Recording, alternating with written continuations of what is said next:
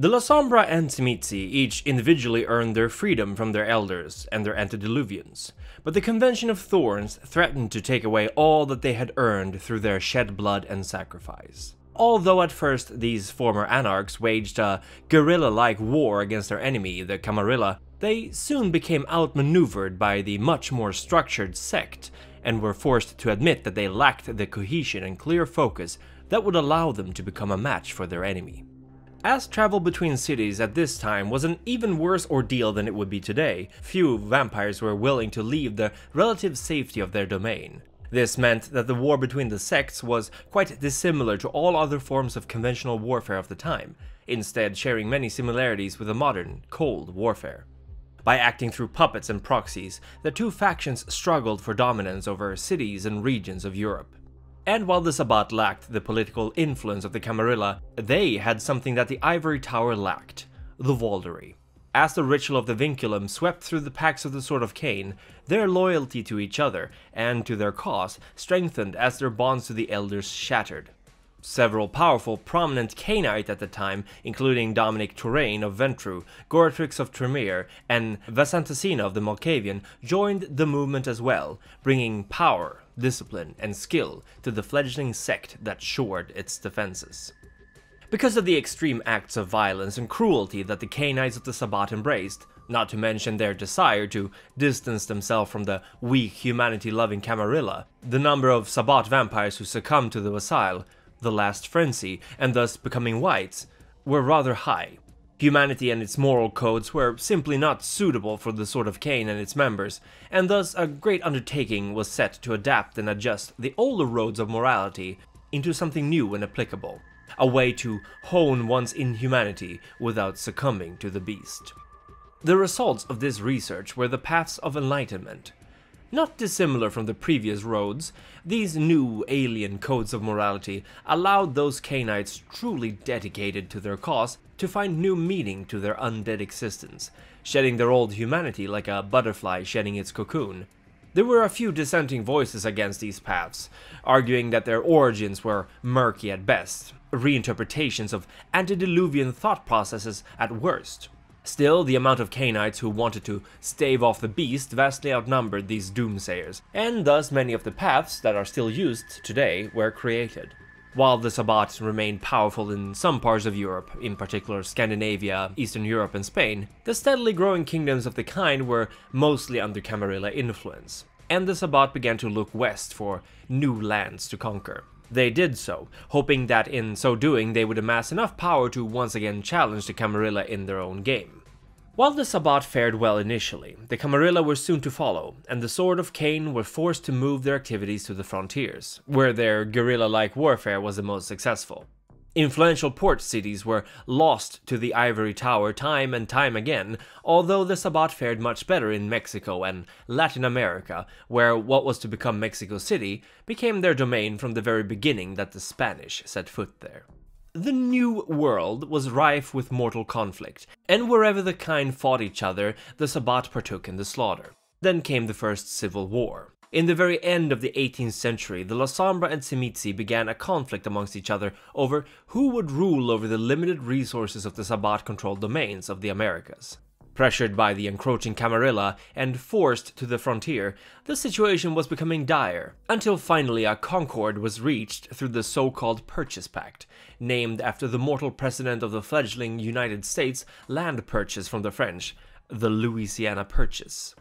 It was, however, too late, and while the Sabbat had found peace within itself once more, nearly 30 years of hard work had come undone in but a few years. The Camarilla had gained the upper hand in the United States, and the frontier advantage of the Sabbat was quickly lost. The Purchase Pact essentially allowed the sect to declare a blood hunt on any Cainite who put his or her own interest ahead of the sect's, by outmaneuvering or damaging another member of the Sabbat. This was a milestone in Sabbat history. Before this, no Sabbat Cainite could impose a rule upon another. Every member was free to pursue whatever interested them, but following this pact, the Code of Milan soon became the de facto law of the Sabbat, with some notable exceptions. Latin America, for example, remained fairly isolated from the rest of the movement, and the Purchase Pact left little impact upon the Cainites waging their war against the ancients there. The Code of Milan, more than the Purchase Pact, found resonance amongst the Cainites of the Sabbat. Originally penned much earlier in the sect's history by Archbishop Gian Galeazzo, it soon became a foundation for the future crusade of the sect. The Sabbat shall remain united in its support of the sect's regent.